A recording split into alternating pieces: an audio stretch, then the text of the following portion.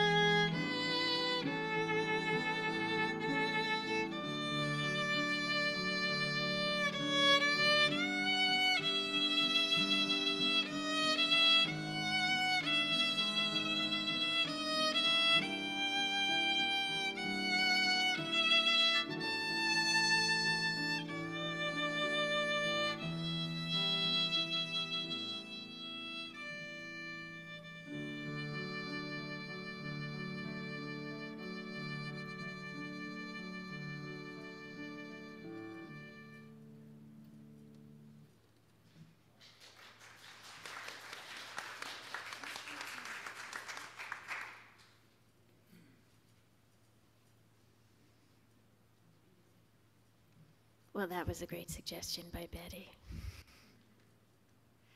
Good morning, everyone, and welcome to Union Church.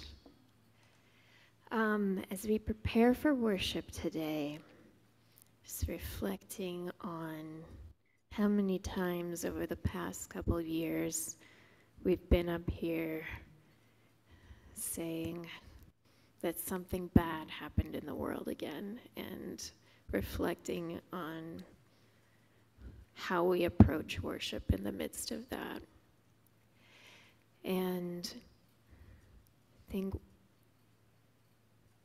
what came to my mind was we can respond to all of these things in the faith that God doesn't change.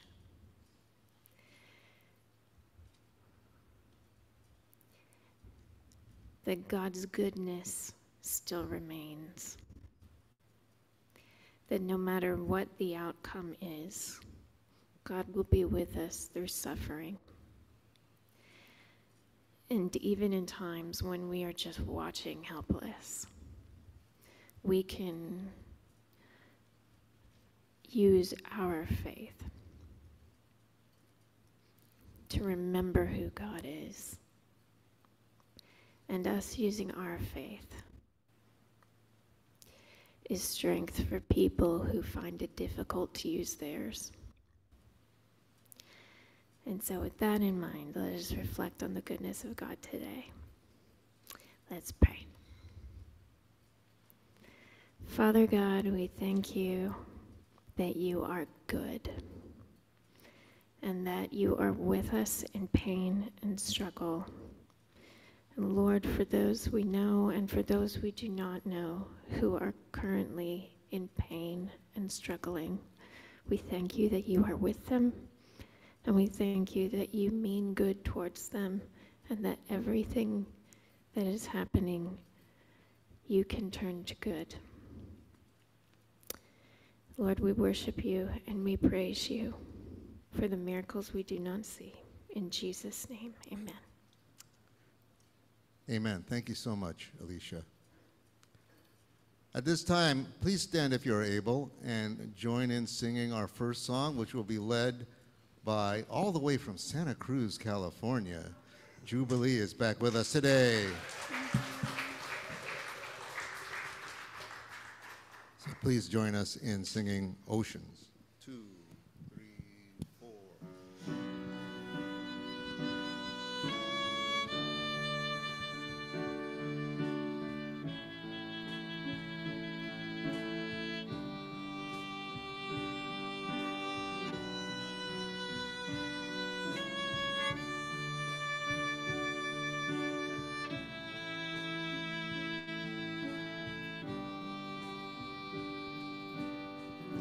You call me out upon the waters, the great unknown, where feet may fail.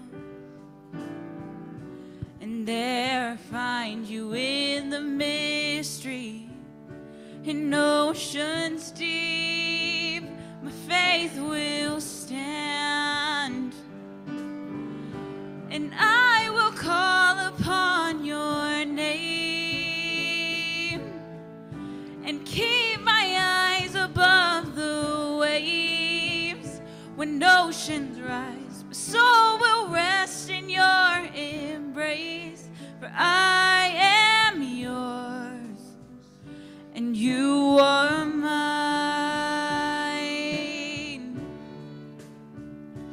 You are mine.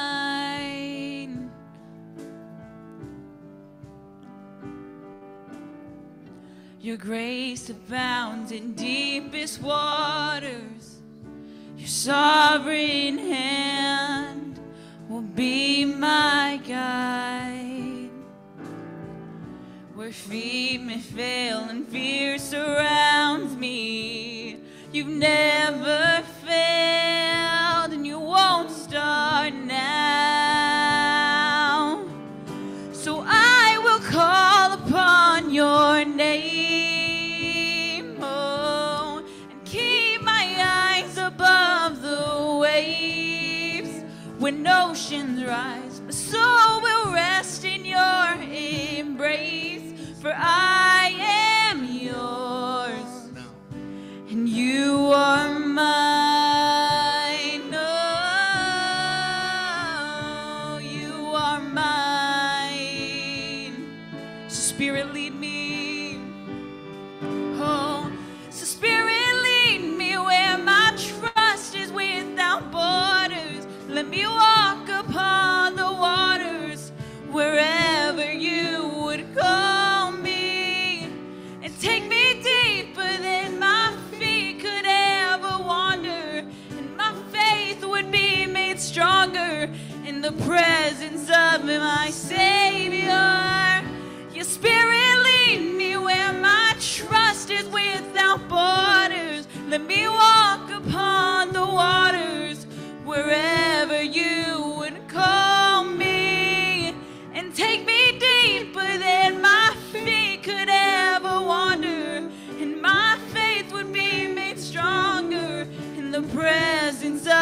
my Savior, and I will call upon your name. Oh, and keep my eyes above the waves.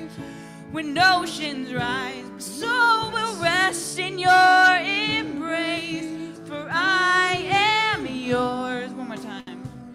And you are mine. So I will call upon your name. Oh, and keep my eyes above the waves. When oceans rise, my soul will rest in your embrace. For I am yours, and you are mine. Yes, you are mine. Oh, amen.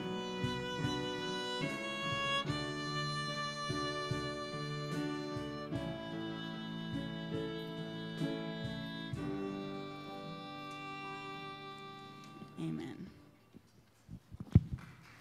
All right, thank you. Our next song is going to be led by our own Richard Sanchez. Richard. Hey everybody, today is a day of thanks to the Lord, and I just want to share this song. It's an old song for me. I only remember it as a child, but I think we all have something to be thankful for to the Lord. Here it goes. All right, here we go. 1, 2. Thank you, Lord. I just want to thank you. I just want to thank you.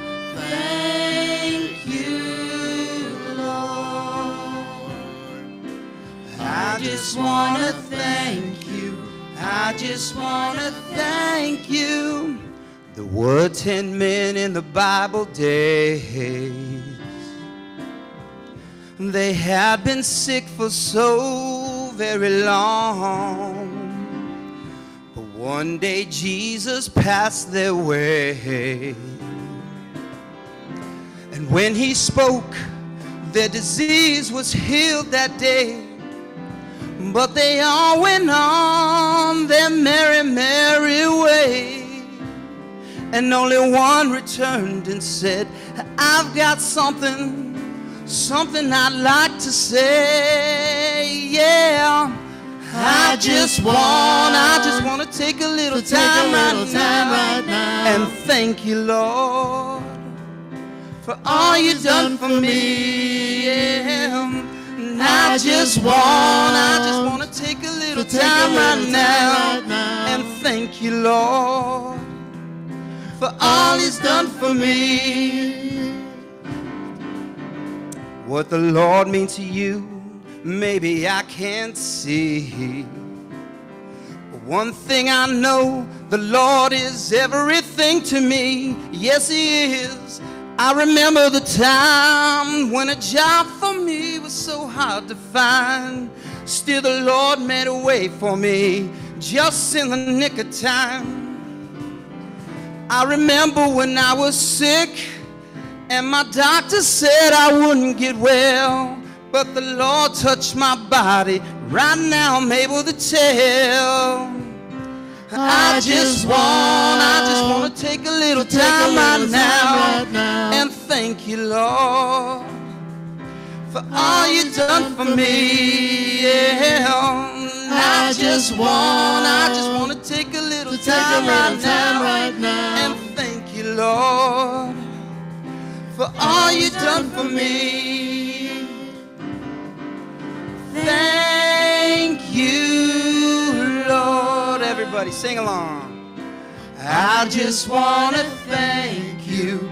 I just want to thank you. Thank you, Lord. Yes. I just want to thank you. I just want to thank you. Thank you, Lord. I just want to thank you. I just want to thank you. Thank you, Lord. I just want to thank you. I just want to thank you, Lord. Richard.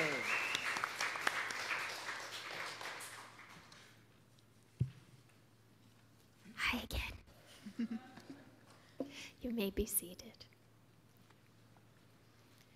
Okay. It's time for our community prayer.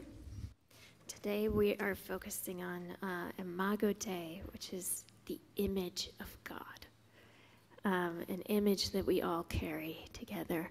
So I will read one, and you can join me for reading all. Beloved community, as we gather in the divine presence, in the presence of the divine, let us remember that we are all created in the Imago Dei, the image of God, reminding ourselves of our shared humanity and the spark of the divine within each of us. We are fearfully and wonderfully made in the image of God. As we look around, we see faces of different colors, cultures, and backgrounds. Let us remember that God's image is reflected in this beautiful diversity. We are fearfully and wonderfully made in the image of God. In times of war, tragedy, and loss, we find peace in the comforting embrace of the divine presence within and among us. May we see the Imago Dei in the other. We are all fearfully and wonderfully made in the image of God. As we strive to be instruments of love, compassion, and justice in the world, let us remember that by honoring the Imago Dei in others, we honor the Creator. We are fearfully and wonderfully made in the image of God. Beloved community, may this prayer be a reminder that the divine lives in each one of us, and it is our sacred duty to recognize and honor it in all we encounter. Amen. Amen. Thank you very much, Alicia. At this time, once again, if you are able, please stand and join in singing our opening hymn, Little is Much When God is in It. Ready? I'll give you three. And a 1, 2, 3.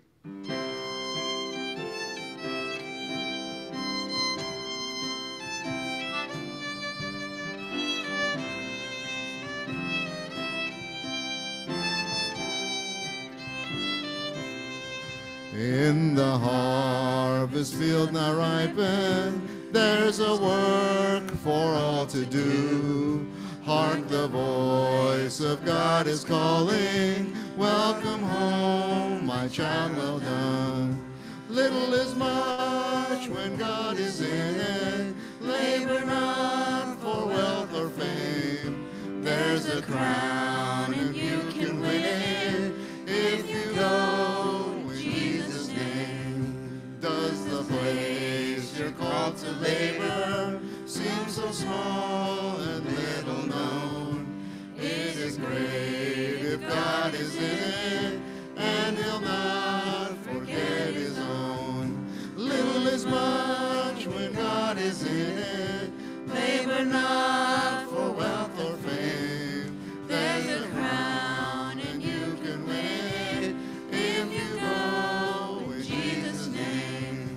When the conflict here is ended and our race on earth is run, he will say, if we are faithful, welcome home, my child, well done. Little is much when God is in it, labor not for wealth or fame. There's a crown and you can win it if you go in Jesus' name.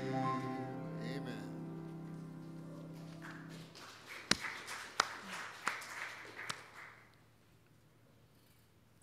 At this time, you may be seated again. except for Christine and Ravi, whom I'm going to invite to come forward for our candle lighting portion.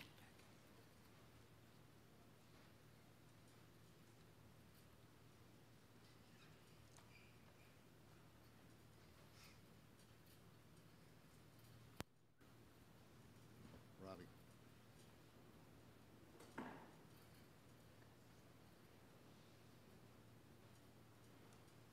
Good morning. Morning.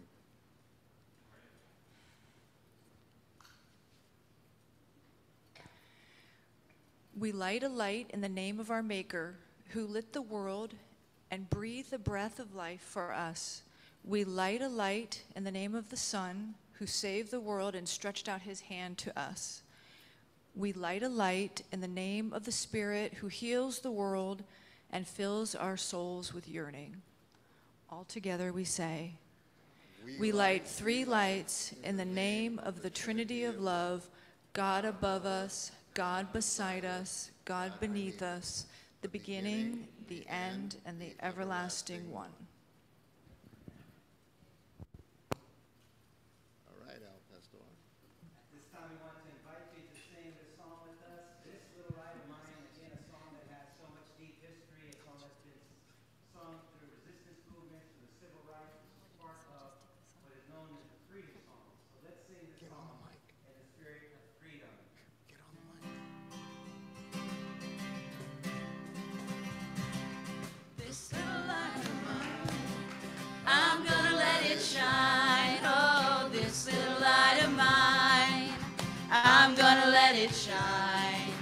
This little light of mine, I'm gonna let it shine. Let it shine, let it shine, let it shine. Everywhere I go, I'm gonna let it shine. Oh, everywhere I go, I'm gonna let it shine. Everywhere I go, I'm gonna let it shine. Let it shine, let it shine, oh, let it shine. Jesus gave it to me, I'm gonna let it shine. Oh, Jesus gave it to me, I'm gonna let it shine. Jesus gave it to me, I'm gonna let it shine. Let it shine, let it shine, let it shine.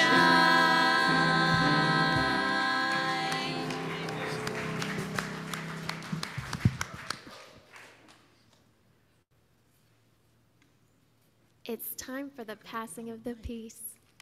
So let's read this together, and then we will greet each other in the name of the Lord. Christ is our peace, not an easy peace, not an insignificant peace, not a half-hearted peace, but may the peace of the Lord Jesus Christ be with us now.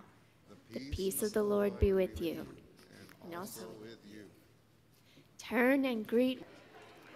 Okay, everyone, let's find our seats again. I know, such great conversations. People on Zoom are sitting there, just they went to grab a coffee or a glass of water. Pastor Ken is here, sitting with the Word of God. He's going to deliver it to us when we all sit down. There we go. All right, everyone, please welcome Pastor Ken, who's going to bring our scripture reading. Scripture reading this morning comes from the book of Matthew, chapter 22, verses 15 through 22. Then the Pharisees went out and laid plans to trap him in his words. They sent their disciples to him along with the Herodians.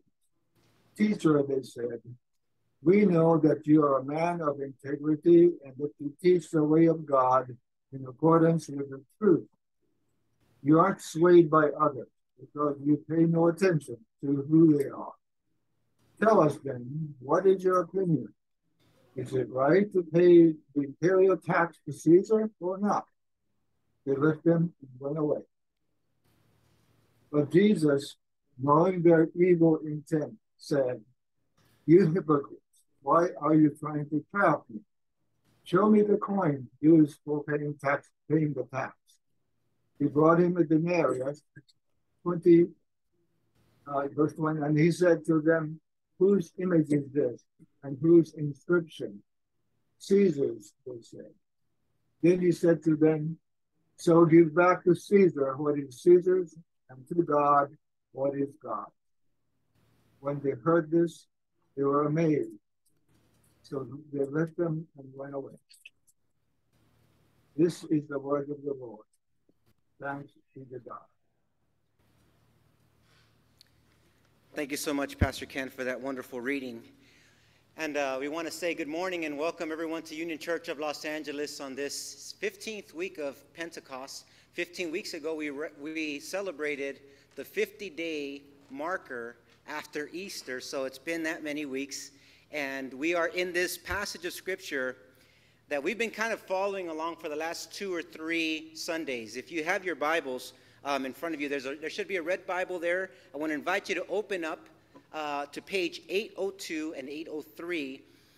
And we're going to look at the context of this expression that Jesus is, and this confrontation that Jesus is having. It's an ongoing confrontation. As we've been sharing the last few weeks, it's very, very important to put these series of parables in context.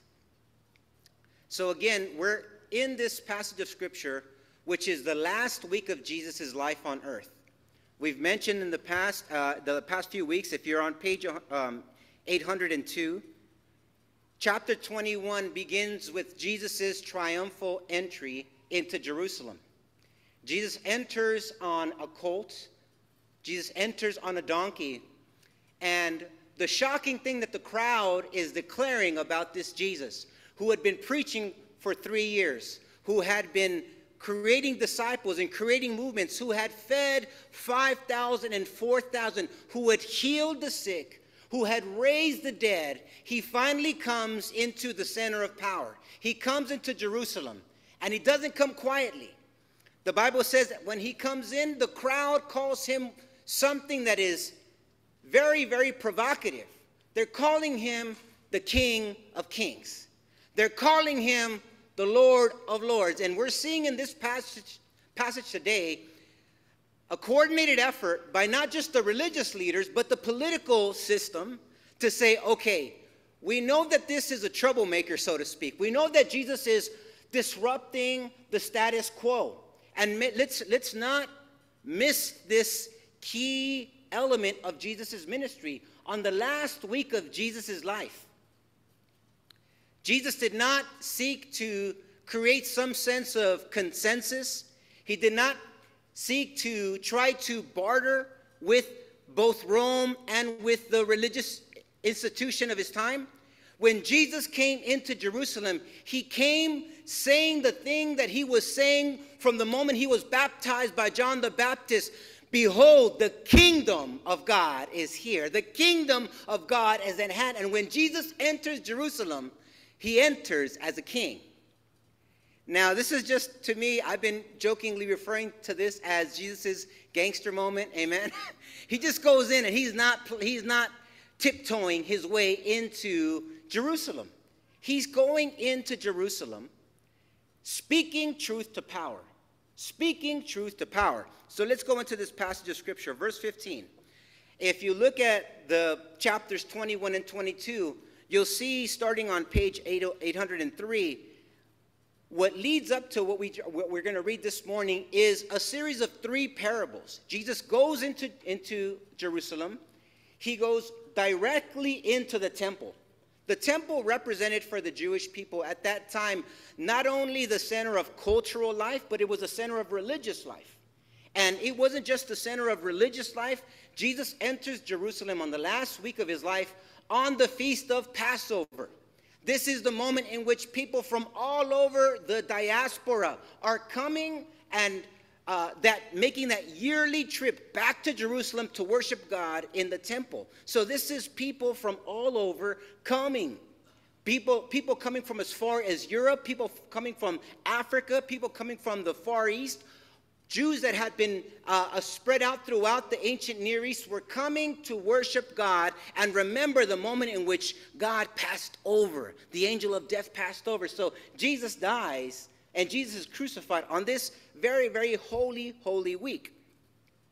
So when Jesus comes in verse 15, the Bible says that after having these three parables that just were brutal, brutal in the sense that Jesus is not mincing words. He's saying, you guys have to get the picture. Jesus goes into the religious community, and I don't believe that Jesus is being personally offensive. We hear in this passage, Jesus says something shocking. He calls the Pharisees what? Hypocrites. Anybody that's been a believer or sought to follow God in their life, one of the things that we all dread is for somebody to say, man, you go to church and you ... You go to church and you say this. You go to church and you do this. You go to church and act this way or respond this way. Friends, can I tell you right now, Pastor Ruben doesn't got it all together. Amen? If you cut me off on the freeway, you might hear some words that are not very biblical. Amen? I ain't afraid to declare it. It's the truth. It's the reality. There are parts of my life that, just like Paul says, it's not that I've already achieved it. It's that I've determined to make my life look and model like the life of Christ, right? And Paul even talked about having this thorn in the flesh, these moments of weakness where he was like, man, I'm trying to get it together, but what I don't want to do, I do. And what I'm supposed to do, what I know I'm supposed to do, I find it very difficult. Jesus is confronting not just the Pharisees on a personal level. I don't think Jesus is throwing shade at the Pharisees as individuals. I think Jesus is coming on this last week of the Passover and saying, what I'm presenting to you is going to force you to change everything about the way you understand God. It's going to force you to change systemically how people engage with God. So let's read it in verse 15. The Bible says that verse 15, then the Pharisees went and plotted to entrap him in what he said. So they sent their disciples to him along with the Herodians, saying, Teacher, we know that you are sincere and teach the way of God in accordance with truth, and show deference to no one, for you do not regard people with partiality. I'm going to pause right there. So the interesting thing is happening here. The Pharisees are looking to entrap him. The Bible says in the New Revised Version that we read, they sought an evil plan. Let's make it very clear what's happening here. The religious establishment wants Jesus crucified. They don't want him silenced. They want him dead. And Jesus is saying, this group here is wanting to find legal grounds by which Jesus should be put to death. I want to remind us all that on the last week of Jesus' life, Jesus was fingerprinted. He was incarcerated. He was put into shackles, and he was tried before Pontius Pilate and before Herod. Jesus was killed as a criminal. And so they're trying to find legal grounds with what's happening here. They're trying to find legal grounds by which they can bring Jesus to court. And so they're seeking ways to entrap him. You remember that when Jesus came into to Jerusalem, what did they call him? King. They called him king. So they're saying, all right, let's connect with this group known as the Herodians. The king at that time was King Herod. King Herod had a son. So the Herodians were a group of political lobbyists, if you will, who were saying, we want to keep a king. You'll recall that at the time that Jesus is preaching, at the time in which Jesus is ministering, the people of Israel were under occupancy. They were being occupied by Rome. And nothing stroked the fire and the resentment of the people at that time like talking smack about Rome. It was an easy way to get the crowd on your side. If you were a first century Jewish person and you were speaking against Rome, you would have gotten a lot of support. Why? Because they were being taxed and they were being exploited. So imagine this group of people that are experiencing oppression, and on top of experiencing oppression, they have to pay taxes for their oppressors. So the Pharisees say, listen, we're going to have to catch Jesus in this. We got to catch him in the act of saying, down with Rome. We got to catch him in the act. And if he doesn't say down with Rome, down with taxes, well then we're going to turn the crowd against him. The crowd is going to hear Jesus cower. They're going to hear Jesus, try to go into this flip-floppy, all these things. So they sought to entrap him. This is what Jesus says, verse 17. Rather they say, tell us then, what do you think? Is it lawful to pay taxes to the emperor or not? But Jesus, aware of the malice in their hearts, one version says, or their malice said, why are you putting me to the test, you hypocrites? And then Jesus does something very interesting, and I want to describe why this moment is so important. Verse 19 says this, show me the coin used for the tax. And they brought him a denarius. Then he said to them, whose head is this, and whose title? I want to pause there.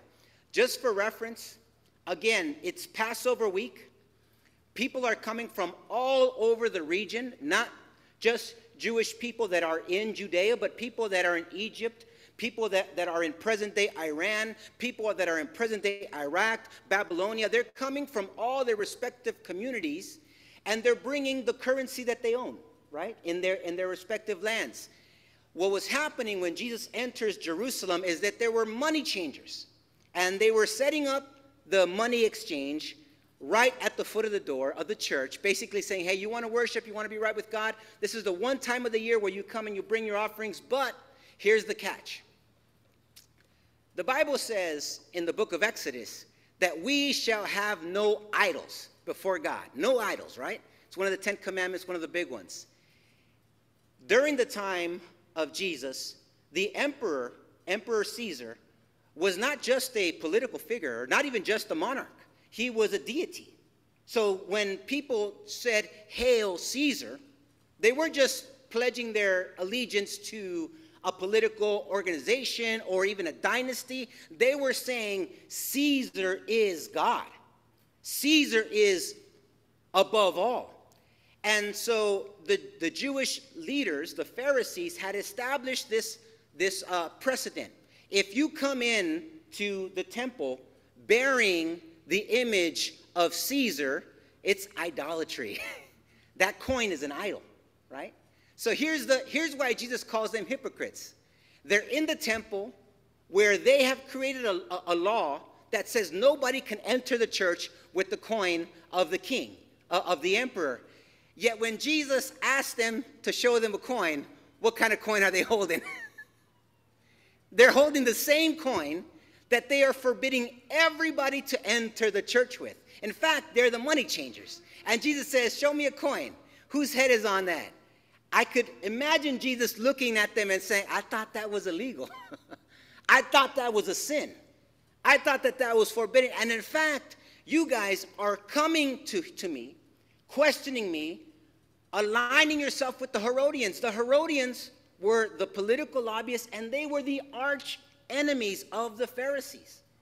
They were the arch enemy of the Pharisees. So we see here that Jesus looks past the entrapment, looks past the false morality test that they're trying to catch him in, and he goes straight to the heart of it.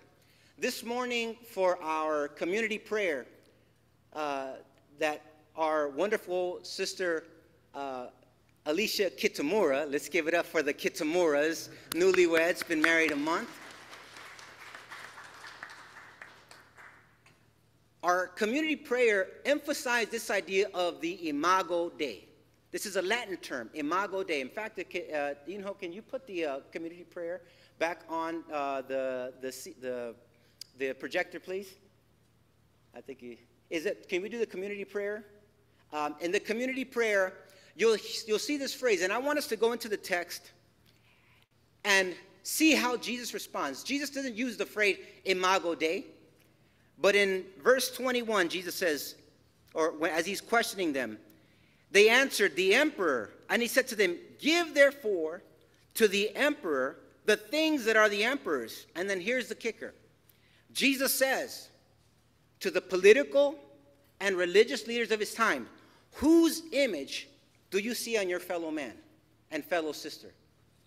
Whose image do you see? And then Jesus says, give God what belongs to God. And they heard this, they were amazed, and they went away. The early church coined this phrase in Latin called Imago Dei, which simply means image of God. I want to take you back to the book of Genesis chapter 1. Matter of fact, if you want to join me, Genesis chapter 1, first scene, Act 1, amen, the Bible. This is the beginning. This is the great creation story. I want you to go with me in chapter 1. Literally, there's no page number on it. It's page 1. Listen to the words that Moses and the Bible says when God describes each and every one of us sitting in this room. Not just each and every one of us sitting in this room, but if you drove in this morning, you might have had to make a left on Boyd. You might have had to walk through the subway. You might have had to jump on the freeway. And as you got off, there's no doubt that you saw somebody probably experiencing homelessness or marginalized. You saw perhaps remnants of the brokenness and the inequity of our society. Jesus says what God says in Genesis chapter 1, verses 26. God said in verse 26, chapter 1, let us make humankind in our what? Our imago, in our image, according to our likeness, and let them have dominion over the fish in the sea, over the birds of the air, over the cattle, over all the wild things of the earth, and over every creeping thing that creeps on the earth. God is saying, I'm going to create humanity, and humanity is going to be distinct and different from the plant life, from the animal life. The distinction of humanity is that they're going to have my image on them. They're going to walk like me. They're going to talk like me. They're going to resist the animalistic urges that are a part of our humanity. And they're going to have the spark of the divine in them. They're going to walk different. They're going to talk different because they're going to walk and talk like me. Verse 27 says this, so God created humankind in his image, and in the image of God he created them. Male and female, he created them. Now, I want to just get right to the point this morning, amen? Jesus is proposing something very challenging to the Jewish leaders of that time. And again, it's not an anti-Jewish passage. It's not an anti-religious passage per se. It's Jesus trying to spark their imagination and say, can you see the divinity, the beauty, the holiness in people who don't look like you? That's ultimately what he's saying to the religious leaders at that time. Jesus makes something very clear in the parables, and they try to butter him up with this when they come to him and they say, teacher, we can tell you're wise, we can tell you're good because you show no partiality. You let the good and the bad in. You let the wheat and the tares grow together. You let in people from all backgrounds. And Jesus says, not only do I let anybody in and everybody in, I see the image of God in them. I want you to turn to your neighbor and say, I see the image of God in you.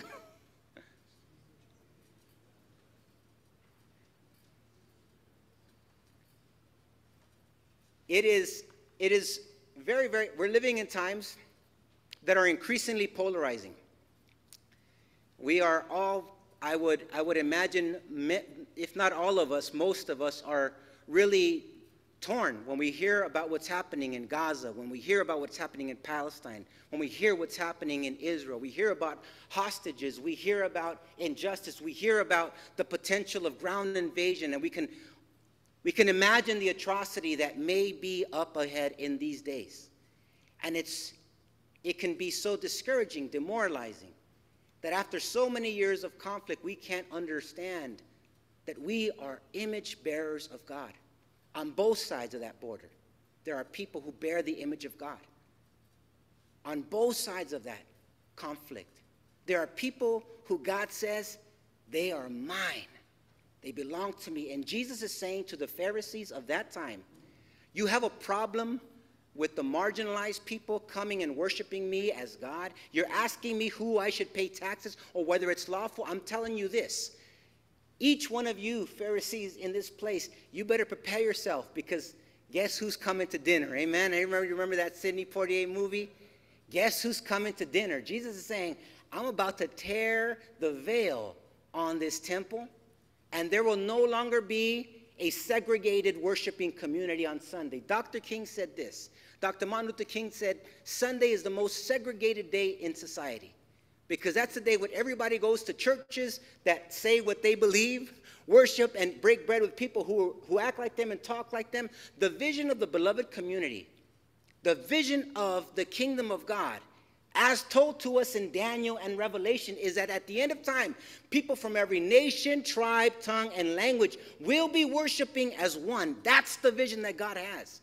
People with different racial backgrounds, different socioeconomic, different gender, different identities. There's going to be people from all kinds of backgrounds, and not everyone is going to look, think, and talk like you. That's what Jesus is saying. Prepare yourself, because they bear the image of God. If you come to church at Union Church, I pray that at least one day, one moment during the worship experience, you feel a little bit uncomfortable, okay? I hope you feel a little bit uncomfortable, not because I'm trying to rattle your cage or that's the goal of church. When we come to church, we come to worship God. But if you worship God with us here at Union Church, you're going to sit next to somebody that you might identify with and you might not identify with. And you know what I think? I think that's good. That's a healthy thing. It's a healthy thing. It's a challenging thing. It's a difficult thing. And Jesus is saying to the Pharisees, you guys have created this caste system. You've created this system where people, you get to decide who comes in and who comes out. I'm telling you, I'm the king, and I'm letting them all in. I'm letting them all in. Amen? I thank God because I'm one of those riffraff that God let in. Amen? I'm one of the folks that God said, he's been washed by the blood. He recognizes how much he needs me, and that's all it took. Amen? The thief on the cross said, Jesus, when you're up in heaven, just remember me. Never got baptized, never went to catechism, never went to a polity course, never took a new members class. And Jesus says, today you'll be with me in paradise. I love this God that we serve. He's not a God of dogma. He's a God of grace. He's not a God that is exclusively passionate about holiness and righteousness, which he is. He's also a God that exudes the mercy and the welcome that extravagantly is characterized by Jesus. Let us remember this day, friends. Let us remember, as we filter all the information that's happening, there are people on the other side of whatever conflict we may engage in, and they are image bearers of God. If we can live life where we don't just say, yeah, I have tolerance for that. Jesus didn't say tolerate your neighbor. Jesus didn't say tolerate your enemy. What did he say? He said love your neighbor. Love your enemy. Pray for your enemy. If they ask you for a coat, give them two. If they ask you to walk a mile, go two. Jesus says it doesn't make it easy. We don't just tolerate our neighbors. We don't just put up with it. We love them. We pray for them. We bless them. In order to do that, we have to see them past themselves and see the image of God in them.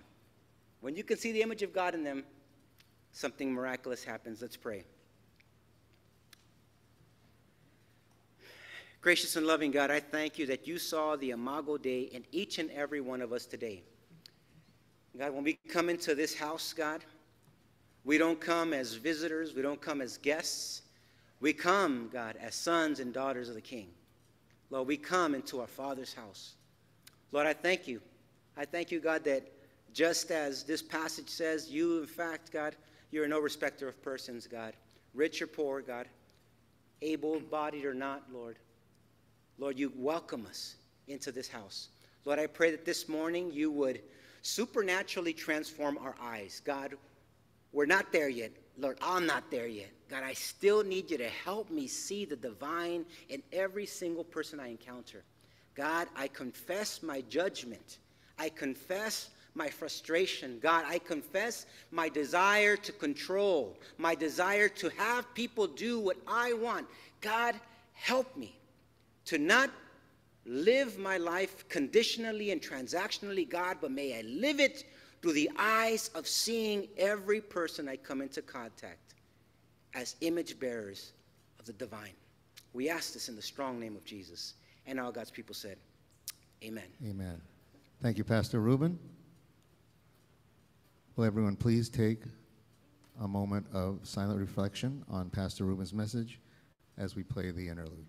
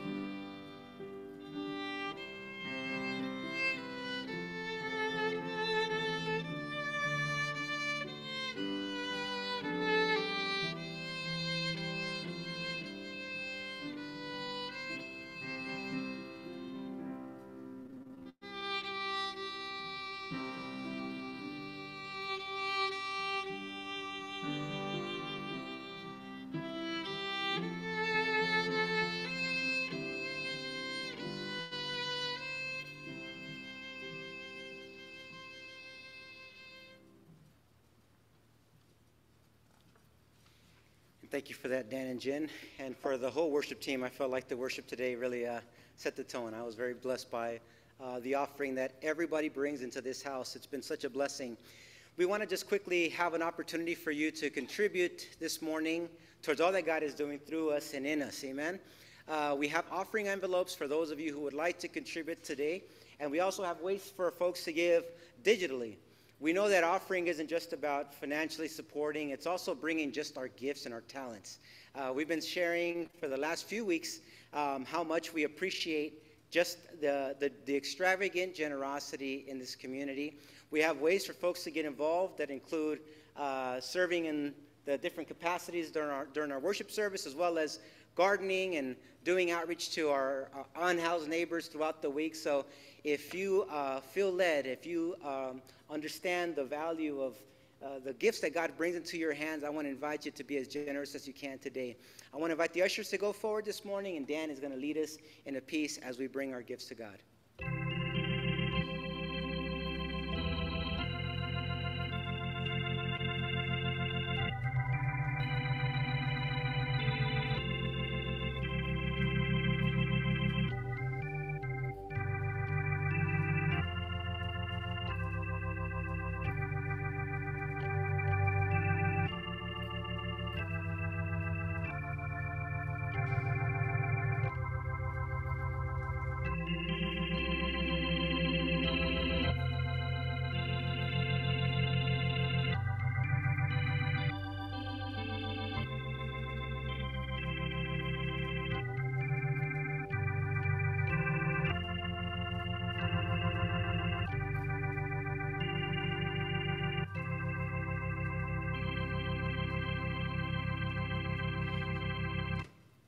I want to invite you to stand on your feet if you are able to this morning as we sing this doxology in response to all that God has provided to us.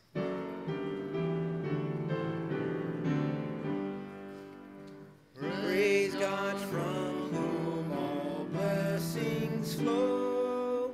Praise God, all creatures here below.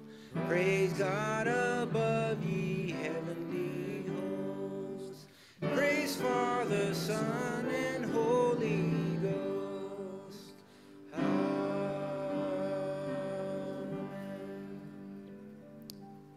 Gracious and loving God, we thank you. Thank you for providing for us, God. Lord, I thank you that, Lord, you promise that even though we walk in the valley of the shadow of death, we will fear no evil. So, God, we thank you that you provide enough, God. You provide more than enough, God, so that we can live this life not based on scarcity, not based on fear, God, but out of abundance, God, and out of gratitude. We ask that you bless each and every one of us here in the name of the Father, the Son, and the Holy Spirit. All God's people said, amen. You may be seated. I want to invite our sister Alicia to come up, and we have a few announcements to let you know what's going on in the life of the church. Please give a very warm applause to Sister Alicia for chairing this morning. Okay, we have a lot of announcements, so I will try to get through them quickly for all of you. Here are these wonderful opportunities. Saturday morning prayer, still happening, still online. You can still attend in your PJs. Just click the Zoom link, keep your camera off, and pray for half an hour and go back to bed. Sunday, Bible study with Pastor Ken, still happening, still online. It's really good. I totally advocate for this one. Pastor Ken was the one who did our Bible reading today. Next Sunday, does anyone know what time we are meeting for church? 10 a.m., that's correct. Not 11 a.m. like today. It's going to be 10 a.m. because at 11 a.m. we're having a congregational meeting. We're going to come back to that. At 12:10 p.m., right after the congregational meeting, we're going to have October Fall Festival with lunch. Yay, food. We all love food. So please bring a salty or savory snack to share. And you will bring that at 10 a.m. because that's when church will start. All right. There is a movie night, another movie night coming on November 4th. What are we watching, Vessi? Billions.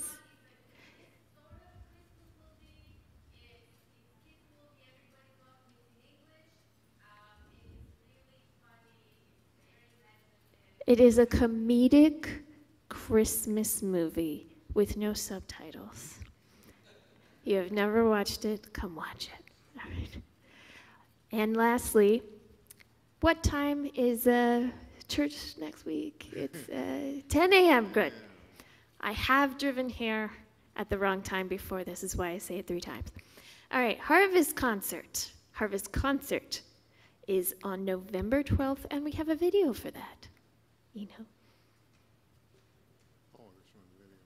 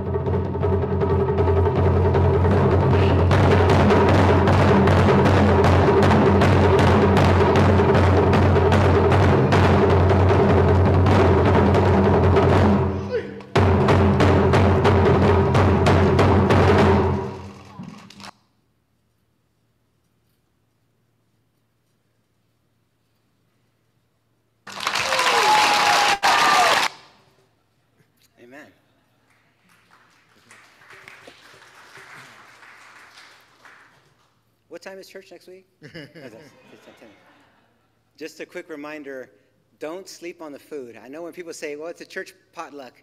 This church, if you haven't been a part of our potlucks in the past, they don't sleep on them. It's great food. It's catered by one of our local businesses here, a Hawaiian catering company called Aloha Cafe. So there's like short ribs, there's Chinese chicken, there is all kinds of wonderful stuff. We're going to have candy for the kids at each table. There's going to be wonderful events. It's October, so there's going to be Oktoberfest root beer. So we're going to have root beer floats. It's going to be a wonderful time. And also with the drumming, the cultural event that we have, if you haven't heard these drums, oftentimes people will play them outdoors, which have a powerful effect. In this sanctuary, it's going to boom. It's going to sound pretty legit. So if you haven't had a chance to experience that, very much encourage you to make plans to stick around for that. Join me this morning in a word of prayer as we give the closing benediction. This benediction comes from the Imago Dei that we've been reflecting on today. So pray with me as we say, Lord, you said that each of us have been created in your image, which can be difficult to understand when we see so much brokenness in the world. Yet when we choose to look within, it's possible to see the miracle that you love someone just like us. Teach us to love, Lord, so that you have loved us in a way that the world might be better, God. Lord, teach us to be good neighbors, not just to those who live nearby, but to everyone that we meet. God, I ask that you teach us to look at others through your eyes. Value every single person as one that is worthy, as one who have been called to live free of exploitation. Use us and your church to be a voice for those who are voiceless, God. Lord, I pray that you would change the way that we see the world so that we can see it through the eyes of your love. And we ask this in the name of the Father, the Son, and the Holy Spirit. And all God's people said, amen. Amen. Amen. Thank you, Pastor Ruben. We're going to bring the team back up for one more song. And this is going to be a country arrangement of a very traditional hymn called Just a Closer Walk with Thee. And it's going to start off with a solo. Jin is going to switch instruments from the violin to the fiddle. Woo-hoo. You may stand if you are able, or you may sit if you don't have any feelings.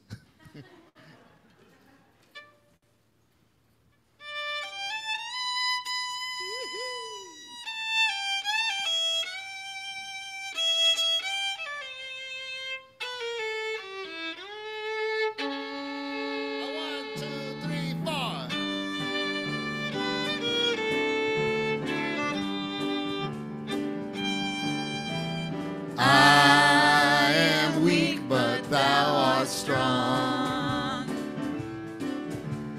Jesus, keep me from all wrong. I'll be satisfied as long As I walk, let me walk close to thee. Everybody sing. Just a closer walk with thee. Granted, Jesus is my plea. Oh, daily walking close to thee. Let it be, dear Lord, let it be. Through this world of toils and snares, if I falter, Lord, who cares? And who with me my burden shares? None but thee, dear Lord, none but thee. Just a closer walk. Just a closer walk with thee. Yes, granted, Jesus is my plea. Yes, and daily walking close to thee. Let it be, dear Lord, let it be. And when my feeble life is o'er, and time for me will be no more. Oh, guide me gently, safely on to thy kingdom shore, to thy shore. Everybody. Oh, just a closer walk with thee. Granted, Jesus is my plea. Oh, daily walking close to thee. Let it be, dear Lord, let it be. Take it, fiddle.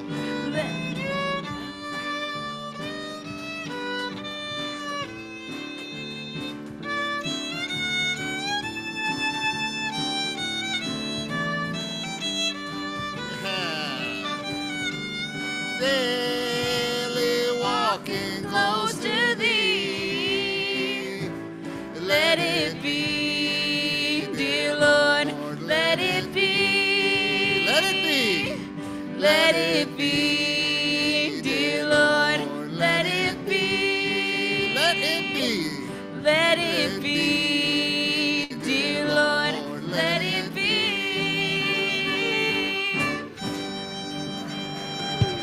All right. Thank you very much. Amen. And a special thanks to those of you who are trying to clap on 2 and 4. Really appreciate it. Have a great week. We'll see you next week, everybody.